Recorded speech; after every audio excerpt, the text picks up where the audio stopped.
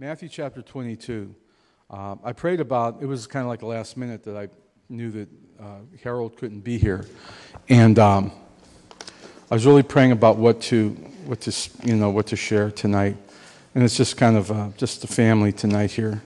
So that's all right.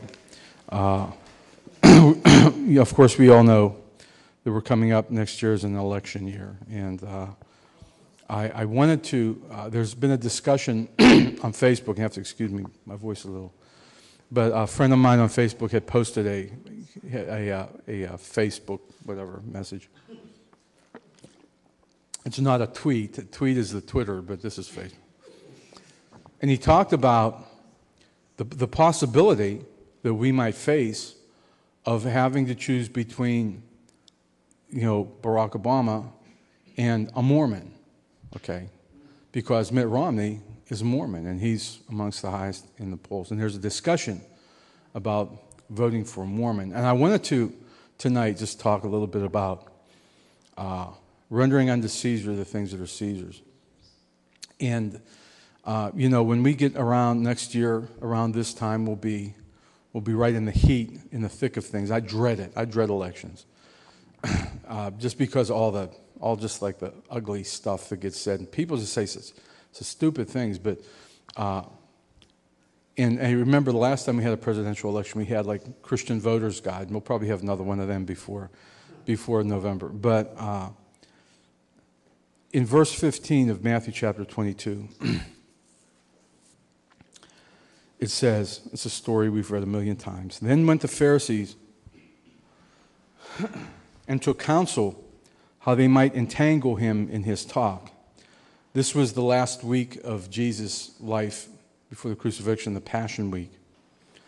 And we know that all through that week, he was under such intense attack from the powers that be. They wanted to kill Jesus. They were just looking for some reason, some way, some cause they would have to come against him. And they sent out unto him their disciples with Herodians, the Pharisees and Herodians. They usually didn't get along together, but in this case, they seemed to find some common ground. And they said, Master, we know that you are true and teach the way of God in truth. Well, they were lying. They didn't know that. They believed that he was a charlatan and an imposter. He says, we know that you're true and you teach the way of God in truth. Neither carest thou for any man, for thou regardest not the person of men. Tell us, therefore, what thinkest thou? Is it lawful to give tribute unto Caesar or not? Said Jesus, we know that you don't care what anybody thinks. You speak your mind. You say what you want to say. So tell us, should we pay taxes to the Roman authority, Caesar?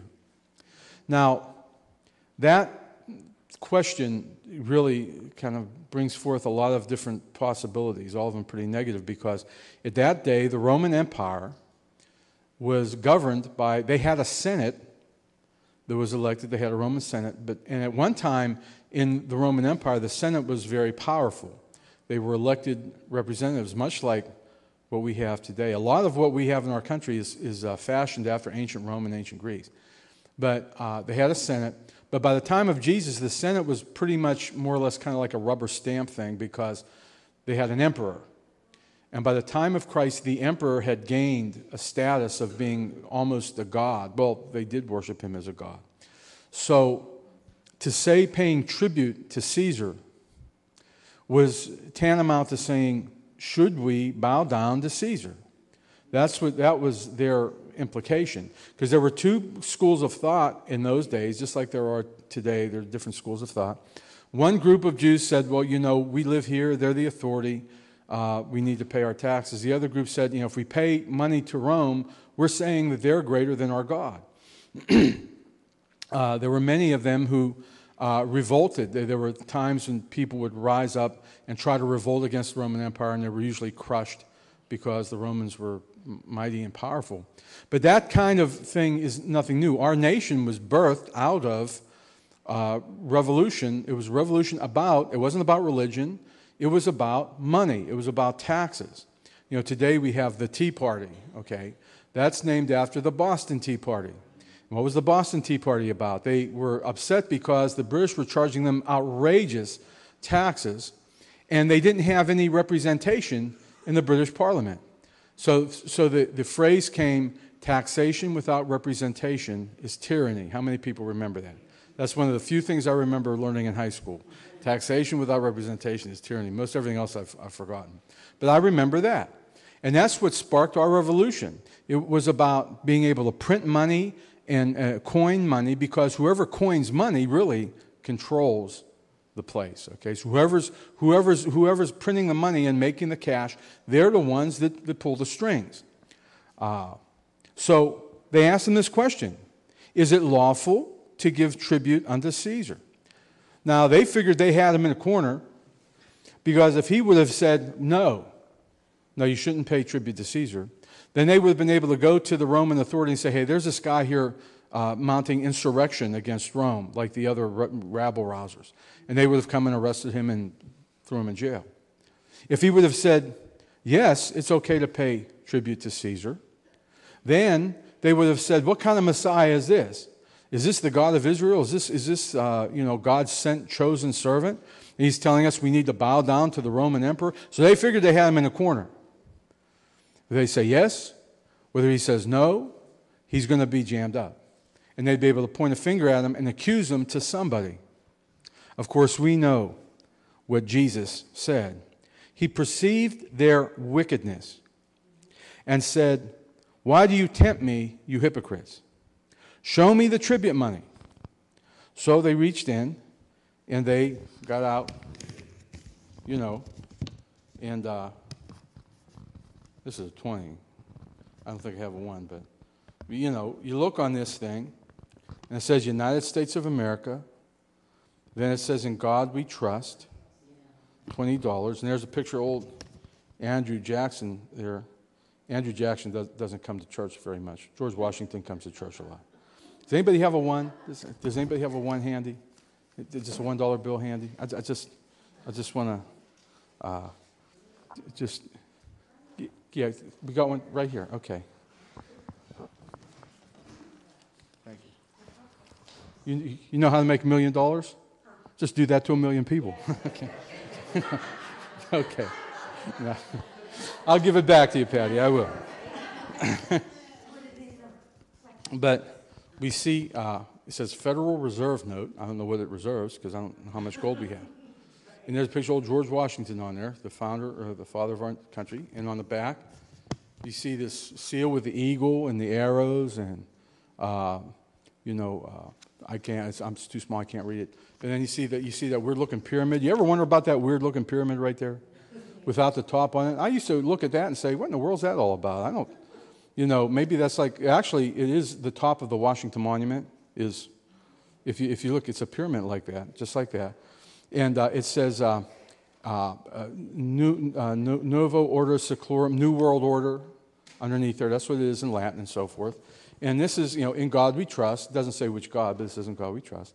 And the United States of America. So Jesus said, well, give me, show me a coin. Show me the tribute money. And they brought him a penny. And he said unto them, what's it say on there? Whose image is that? And they said, Caesar's. And he said, render therefore unto Caesar the things which are Caesar's, and unto God the things which are God's. Now, this is issued under the authority of the United States of America. Here you go. Thank you, Pat. I'll give it back to you. So, ultimately, the United States government has gold, supposedly, to back that up. That supposedly represents gold or some kind of precious thing. And it has a value to it. And it's a tool. We've talked before about money. It's a tool. We can use it for good things. We could use it for evil things. But ultimately, Jesus said, we live in this world. Now, they lived during the Roman Empire. The Roman Empire, when they conquered a place like Israel, they would they wouldn't just wipe them out, but they would send their leaders in there, and they would exact tribute off of them. They would take money from them.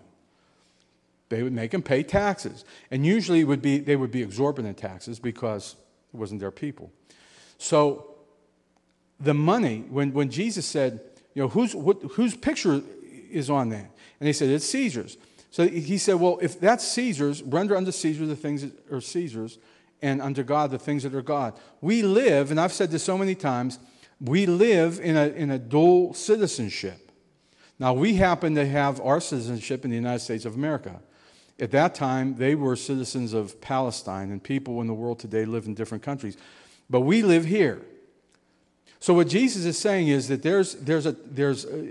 it's very proper to recognize our citizenship in the United States of America and live here peaceably and lawfully according to the laws of the land. Render unto Caesar the things that are Caesar's, and unto God the things that are God's. So it behooves us as believers living in the United States of America in the 21st century to be, and we're blessed to live in a country that we can take part in our government. We can take part in selecting our leaders. We can play a part in that, even though it seems like a small part. I'm just one vote. You're just one vote. It seems like a very small part, but yet we have that privilege of doing that right to do it, and we have the right not to do it if we don't want to. See, I always, people would always tell me, they would always say this: if you don't vote, you don't count. You ever hear that?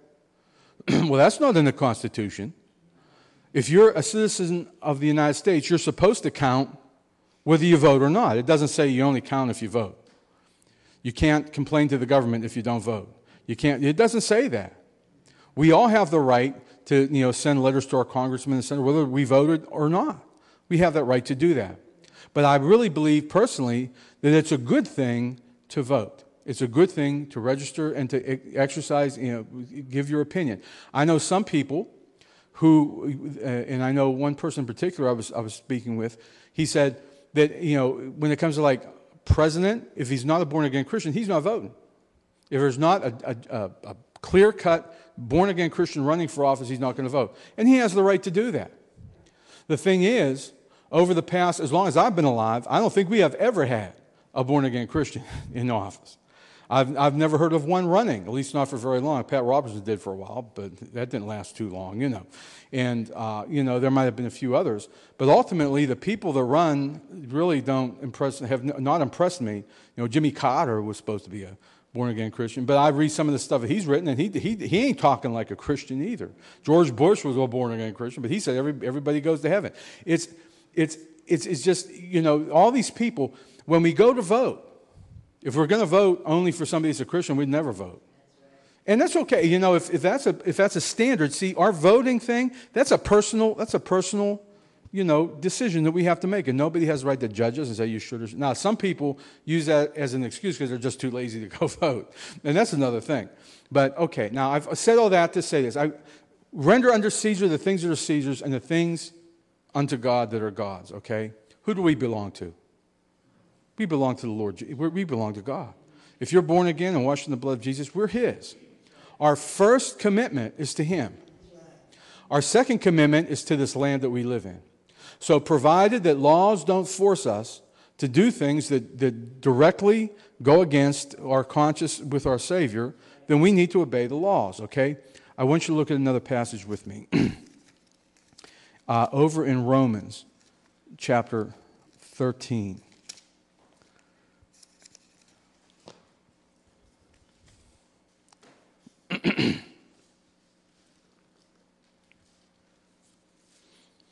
Well, we should back up a little bit to chapter 12.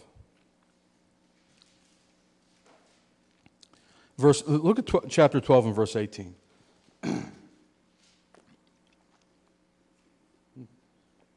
It says this: if it be possible, read that, if it's possible. Sometimes it's not possible. But if it be possible, as much as lies in you, live peaceably with all men. That means the ones in the church, the ones outside the church, our next door neighbors, the people. We should, no road rage, okay? If somebody cuts you off, you ought to live peaceably with them, all right? We ought to, okay. Come on, be honest with yourself. Have you ever had road rage? Have you ever demonstrated? I mean, everybody, I think when you're driving, somebody cuts you off, you get mad, but have you ever demonstrated? Okay. All right. He says this. And this isn't just those of the household of faith. Dearly beloved, avenge not yourself, but rather give place unto wrath. For it is written, vengeance is mine, I will repay, says the Lord. Therefore, if your enemy hunger, feed him. If he thirst, give him drink. For in so doing, you shall heap coals of fire on his head. Be not overcome of evil, but overcome evil with good. Now, this is very general. This isn't just talking about, in the body of Christ. This is a very general commandment to us that as citizens of the United States, or whatever nation we're living in, but of course we're living in this nation, that we owe it to our Lord to try to live peaceably with our neighbors, live peaceably with the people on the road. We owe it to our Lord not to take it upon ourselves to try to get vengeance or get back at people. And in fact, if we have an enemy, we ought to do everything we can to appease that enemy, not just to shut him up, but to show him the love and mercy of God. That's what we're commanded to do. He begins that chapter by saying, present yourselves a living sacrifice. Okay? Now that's hard to do. I don't care who you are, it's hard to do. If somebody's messing with you, it's hard to try to be nice to them. Okay? It's just the way it is. But it's what we're told. He says, be not overcome of evil. Don't let evil overcome you, but overcome evil with good. Okay? Now, chapter 13. Here we go. Let every soul be subject unto the higher powers. What higher powers is he talking about? He's not talking about the Lord, because he's talking to Christians. We understand that. The higher powers he's talking about here are the ones in authority. Let every soul be subject to the higher powers. He says, for there is no power but of God. The powers that be are ordained of God. Now try to understand the context in which Paul made this statement. He lived in the Roman Empire. He was a Roman citizen by birth. He was born in the city of Tarsus. His emperor was, at differing times, at this time it might have been Tiberius or could have been Nero. Whoever it was, the Roman emperors were notorious, especially around this time, the Roman emperors were notorious as being evil, wicked, mean, and crazy. Nero burnt half the city down, blamed it on the Christians. Okay? That's who his higher powers were. The Senate of Rome. That's who he was saying to be subject to. He said that those powers were ordained of God. Nero? He was a madman. The other Roman emperors wanted to kill Christians because they wouldn't bow down to worship him. Do you know that God can ordain wicked people to accomplish his purpose? People talk today about Barack Obama. Okay? I believe Barack Obama is there because God wanted him there. I didn't vote for him. Okay? I didn't vote for him. Everybody, I'd like to meet some of the folks that did. Everybody said they didn't. But, here's the thing. If he's there, it's not like God is standing up in heaven saying, oh, how did this happen? He's there for a reason. Nero was there for a reason. The powers that be, the people that are sitting on the Supreme Court, God knows who they are. They didn't get there without his permission. The people who are in our Congress, our Senate, our congressmen, God knows who they are. Do you think he's out of control of our government? Was he out of control of the Roman government? God used pagan kings in the Old Testament. Clearly, he used Nebuchadnezzar. He used Cyrus. He used Darius to accomplish his purpose. So Paul is saying here that the powers that be are ordained of God. Verse 2. Whosoever therefore resists the power, resists the ordinance of God. And they that resist shall receive to themselves damnation. Now again, we live in a nation that has a constitution, that has a set of laws and statutes. We live in a city. There are laws and statutes in our city. They all, at one time or another, somebody had a reason for putting those laws into existence. You might agree with them or disagree with them. But unless a law causes you to go against God, unless a law causes you to do something that you knew would be displeasing to your Lord, it behooves us to obey the law. It's quiet. It behooves us to follow the speed limit. It's there for a reason. That's a simple one. Zoning laws are there for a reason. Sometimes I hear stories, and people will get all bent out of shape about people who live in residential areas that want to start a church in their house. Okay? Now, I believe in preaching the gospel and so forth, and if I want to have people over my house. But what happens if you want to have church in your house and there's 50 cars?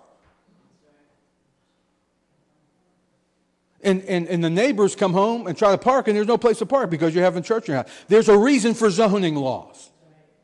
They weren't all passed to persecute Christians. We need to follow the laws. Now, there are coming times, and I've heard stories of this, where cities have tried to use zoning laws against churches. Okay, there is a movement in a lot of our cities where they're trying to use these zoning laws to almost persecute or keep churches from existing or growing. Okay, that happens too. The spirit of Antichrist is at work here. But we need to be able to follow the laws of the land. Taxation, we pay taxes. We ought to pay our taxes. I don't like doing it, but they're there for a reason. The fact that they're mishandling the money, the fact that our government has taken our tax money and thrown it to the wind, they have to answer for that. But they're taxes. Okay? Listen to what he says. Whosoever therefore resists the power resists the ordinance of God. And they that resist shall receive to themselves, what? Damnation. The Apostle Paul is writing this. He lived in Rome. Okay? For rulers, now listen, we could read this and say, well, he doesn't live in the United States of America in 2011. He says, for rulers are not a terror to good works, but to evil. Will thou then not be afraid of the power? Do that which is good, and thou shalt have praise of the same. If you stop at the stop sign, you won't get a ticket. If you obey the speed limit, you won't get pulled over. Obey the law. Okay? Now look what he says in verse 4. For he is the minister of God to thee for good. But if you do that which is evil, be afraid. For he bears not the sword in vain. For he is the minister of God, a revenger to execute wrath, upon him that does evil. The purpose of government, when God ordained human government, he ordained human authority in the secular realm. And he did so, the main purpose of human government is to keep order in a society. Human government was not meant to feed poor people. It wasn't. The church ought to be doing that. Individuals ought to be doing that. They ought to be helping one another. The government was not designed to give people health care. It wasn't. I thank God in the nation that we live in, people have access to health care. That's wonderful, and you need to take advantage if that's there. But that wasn't the government's, that's not what God meant the government to be. The government was not meant to be a philanthropic organization. It was meant to keep the peace and keep order. The philanthropy is supposed to come from people. We're supposed to help one another. But what happens? It all revolves around money and power, okay? This was happening in our nation right now. He says he's the minister of God. This police officer that was killed. I wonder how many policemen understand that they are ministers of God. Will they be state policemen or local policemen? I wonder how many mayors and councilmen I wonder how many of them understand that the position they hold is actually a ministry. It's a ministry of God. If all of them would have that, if half of them would have that mentality, I think we'd be in a whole different situation than we are right now. They think they're in it for themselves. They're just, they make their, could you imagine, I wish I would have had a job where I could just, make my own pay. What do you want paid? I want this much. Okay. I wish I had a job where I could have just signed off on, lifetime health care and lifetime pension 100%. Boy, that sounds, I think I'm going to run for office. Serve 2 years and you're in. See, they lost, if they would realize that they're there, that they're supposed to be ministers of God instead of out just looking for, what they can get, we'd be in a whole lot different situation than we are right now. But what happens, there's an old saying, it's not in the Bible, but it's true. Power corrupts and absolute power corrupts absolutely. Okay? Now, it says in verse 4, for he is the minister of God to thee for good. But if you do that which is evil, be afraid. Verse 5. Wherefore, you must needs be subject, not only for wrath, but also for conscience sake. For this cause, pay your taxes. Okay, Paul, you don't know what that, for he says, for this cause, pay ye tribute. Now, he was living in the Roman Empire. He was writing this to people living there. He said, pay your taxes. For they are God's ministers attending continually upon this very thing. The taxes and tribute that we pay are supposed to support our government in keeping order. And what are they using them for? What are they using them for? For lifetime pensions and health care and, okay. Now, he says this. Render therefore to all their dues, tribute to whom tribute is due, custom to whom custom, fear to whom fear, honor to whom honor. What he's saying is the same thing Jesus said, render unto Caesar the things that are Caesar's, and unto God the things that are God's. Owe no man anything in verse 8, but to love one another. For he that loves another has fulfilled the law. For this, thou shalt not commit adultery, thou shalt not kill, thou shalt not steal, thou shalt not bear false witness, thou shalt not covet, and if there be any other commandment, it is briefly comprehended in this saying, namely, thou shalt love thy neighbor as thyself. That's our responsibility as Christian citizens of the United States of America. It doesn't mean we can't have opinions. It doesn't mean that we can't express our opinions. Thank God that we have the right to be able to stand up and express our opinions. If I don't like what the government's doing with my tax money, I can write a letter to the editor. I can call a talk show. I can write a letter to my congressman, and I should not have to fear any kind of repercussion from the government. We have that. There's some places they can't do that. There's a lot of places in the world where if you say anything, you'll probably end up gone. Or thrown in jail somewhere. Thank God we have that. We need to be thankful that we live in the United States of America. So render unto Caesar the things that are Caesar's, and unto God the things that are God's. I hope we understand that. And everybody in here tonight, you all been here for a while, and I think you're all pretty well rooted in the Word, and you understand that we're citizens of the United States. But first we're citizens of heaven. And we need to obey the law in the best way we can.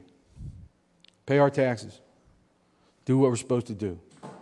Now, the question that I started out with, and there's a lot more in the Word that Paul tells us over in 1 Timothy to pray for those who are in authority. And don't pray that they get hit by a car. Okay. But pray that they get saved. Wouldn't it be something if Barack Obama got on his knees and repented and got saved?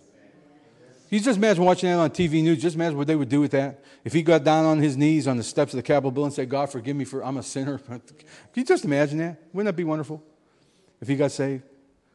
Okay? Now, here's the question. If next year at this time, we have a choice between Barack Obama and Mitt Romney, who is a Mormon. Now here's what I want to say this before I say anything else. How you vote is your business, or whether you vote is your business. Okay? I'm not standing up here to tell you how you should vote. I don't want nobody telling me how I should vote.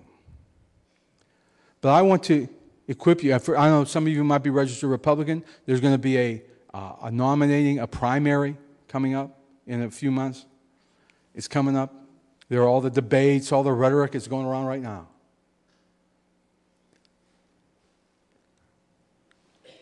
We have never had a born-again Christian run for office of president as long as I've been, that I consider, truly was, okay? So, the idea of somebody having to be a Christian to vote for him, I don't believe that's the case. I believe we could vote for somebody because we agree with their stance politically and domestically and socially, okay? But what about somebody who's a practicing Mormon? A member of what I consider to be a cult. Okay?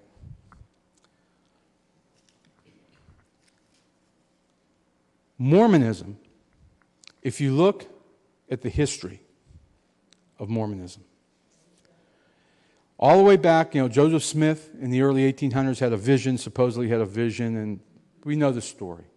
We've seen it, Book of Mormon, we've seen all that. Okay. In the years before his death, Joseph Smith, who was martyred, he literally was espousing an uprising against the United States of America.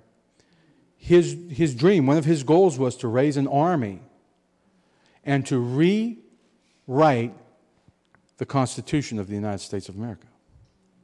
He wanted to see the Latter-day Saints come into power and authority and control of the United States of America. Now, at that time, that was almost laughable because he had like a militia, but they were nothing compared to the United States Army. And when he was killed in Nauvoo, Illinois, he was murdered, he was martyred.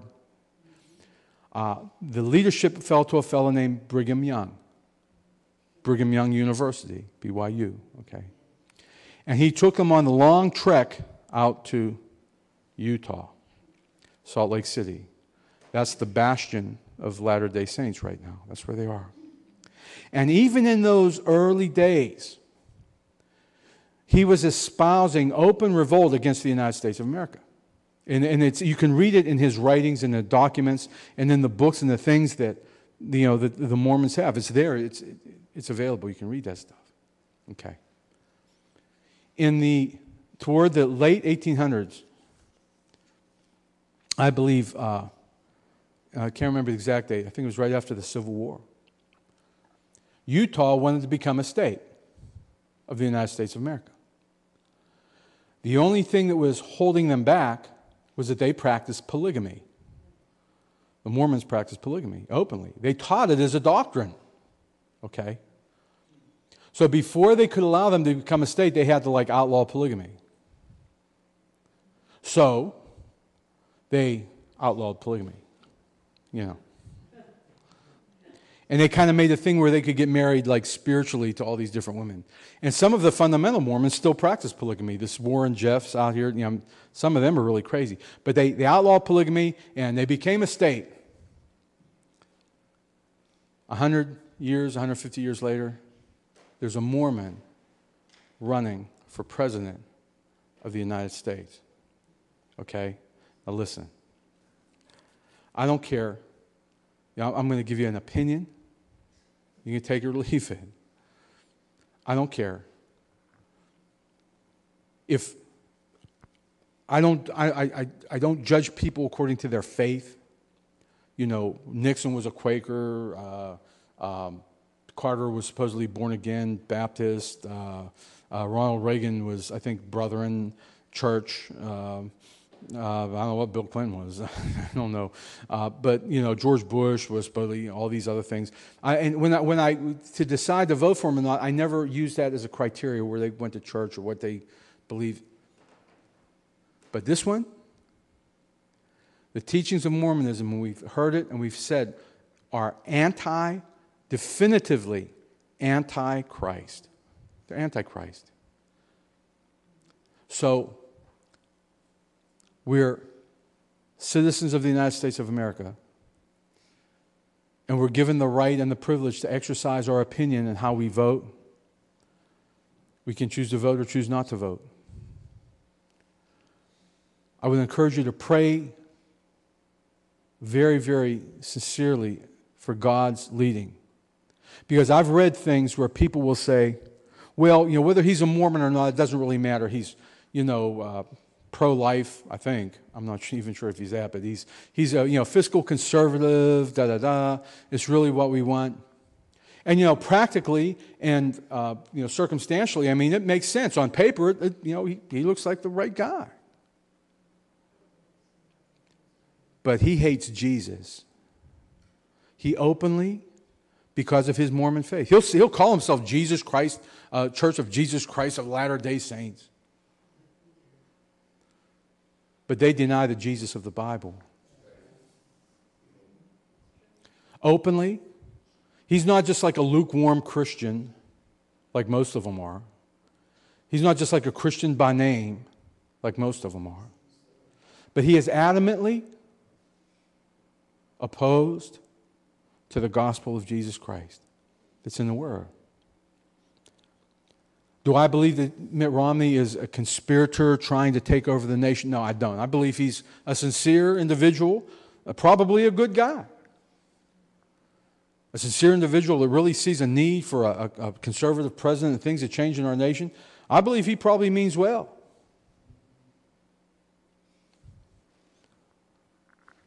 But as for me and my house, we will serve the Lord. Now, please don't go around and say if Pastor Carmen's going to be mad at me if I vote for Mitt Romney. I won't be. That's your business. I don't care how you vote. Even if you tell me, I won't be mad at you because that's your choice. When last time we had Christian Voters Guide, we were talking about John McCain and Barack Obama. And I tried to present a fair, list of what they believe and what they stand for. If somebody voted for the person I didn't vote for, that's their business. I don't get into political arguments. I'll just tell you how I feel. But as we render under Caesar the things that are Caesar's, we need to keep in mind what's first and foremost. It's our commitment to the Lord. Amen? Some people will say, well, he's probably the only one that can beat him. I don't care. I don't care. Because I don't care, who wins. God is still my God. He's still in control. I don't care. And I said this, I'm closing. People have said, and I mentioned this before, they said, well, if you don't vote, you don't count. When I'm beginning to think, even if you do vote, I wonder how much you count. And I think the only ones that count are the ones that count. Okay? That's the way it seems it has happened in our nation. If you don't have the big bucks, you're just at their mercy. But see, that's okay. I'm at God's mercy. He's the one. He owns the cattle on 1,000 hills. He's the one. They can go ahead and take one of my health care. I'll just have to depend on him. If I die, he'll take me home. What's wrong with that? Send me to heaven. Okay. Amen? All right. Anybody have any comments or questions? I thank you all for bearing with me tonight. See, the people say they start to lose faith in our government here. And being I'm an older citizen here, I've heard all these things that the politicians have promised to people over the years, and it hasn't come to pass. Hasn't come to pass. They promise you anything to get elected. And I got a kick out of this. Not a kick, but I mean, now there are like two movements. Okay, I put a couple blurbs on YouTube about this. We have the Tea Party, okay, and we have Occupy. Like Occupy Wall Street, Occupy Pennsylvania, okay. If you look at the difference, the Tea Party is a very conservative, you could call them right-wing. When they get together, they have a rally, they have speakers, they have music. And they, like a pep rally.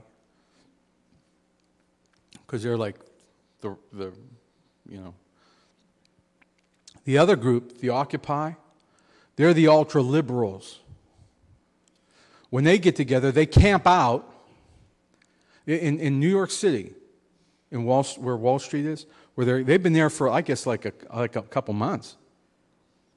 And this park that they're in, they're like, they go to the bathroom there and they have sex there and they take drugs there. I mean, it's like right out in the open. They wanted them to leave for a day so they could hose the place down.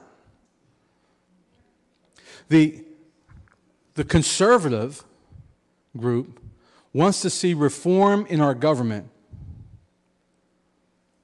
And they're called, by the liberal media, they're called radical, racist, bigot, blah, blah, blah. The Occupy movement wants to dismantle our government. They're anarchists, Marxists. And they applaud them. Oh, they're just concerned citizens. They have a riot mentality. See, I grew up in a time when I was a part of that other group before I got saved. And it was, let's party and tear the place up. That's what it was. You know, through the Vietnam War years, you know, and the Vietnam protesters and that. And before I was saved, now I was part of that bunch. If I'd have been who I was then, now I'd be parked out somewhere in the middle of some city, smoking dope and doing whatever. Because that's what they do. And you know, Barack Obama likes them. He doesn't like the Tea Party, you know. I'm not going to get into all that. Okay. Any other comments or questions? Yes, Chuck.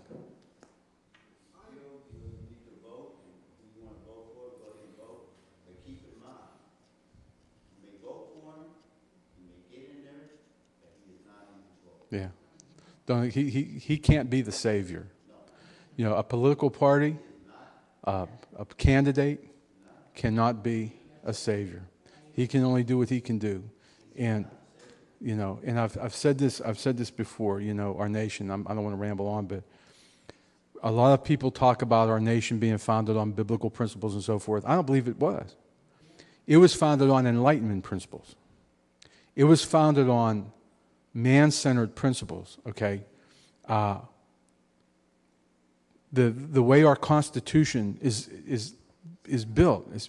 They put in the very First Amendment what they call the Establishment Clause. It says two things. It says that the government will not establish a religion, nor will it hinder the practice thereof. So a lot of people like that first part, but they keep that second part out. And a lot of folks think that, faith and government don't go together. But you can't take them apart.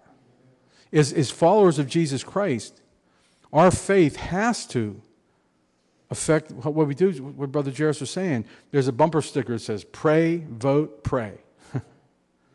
Pray, vote, pray.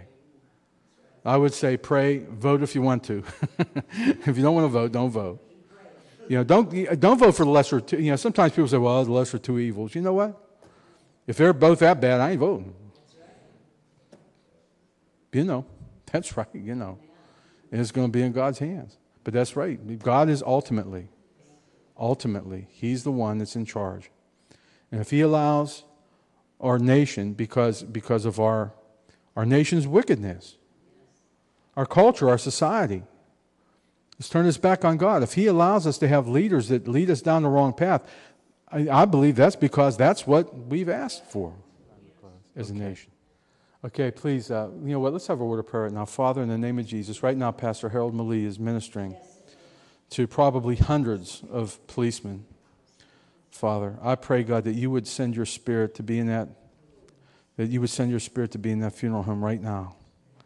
Well, I know you're there because Harold's there and there are other believers who are there. But Father, I pray we stand in agreement with them right now, Lord, that some of these policemen will be confronted with the reality of their mortality. Father, that they'll be faced with this decision that they have to make of how they want to live their lives, Father. They're heartbroken, they're saddened at this tragedy.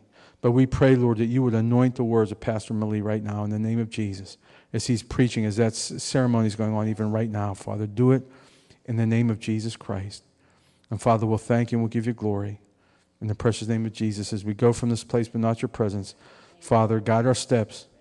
Father, give us wisdom, give us direction, Father, and help us as all this stuff is going on around us, help us be at peace, knowing that, Father, we are yours.